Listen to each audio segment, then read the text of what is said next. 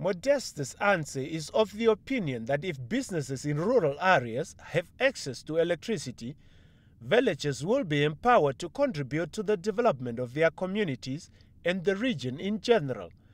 Rural electrification will also address the increase in urban migration, where many villages are forced to flock to towns in search of job opportunities. Anse was addressing the residents of Okaku Kaumbi village. At the occasion, Anse commended government for electrifying all schools, clinics and government institutions in his constituency. At the meeting, the Deputy Mines and Energy Minister Cornelia Shilunga encouraged communities to have constant communication with their regional leaders who would then channel their concerns to the relevant authorities.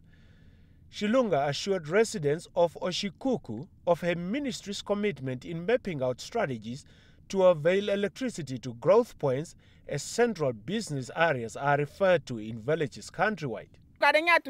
I should admit that among the areas submitted by your councillor to be electrified, such as Osingela and Epaya, are really a serious concern, and I can only say at this stage that we'll look into the matter.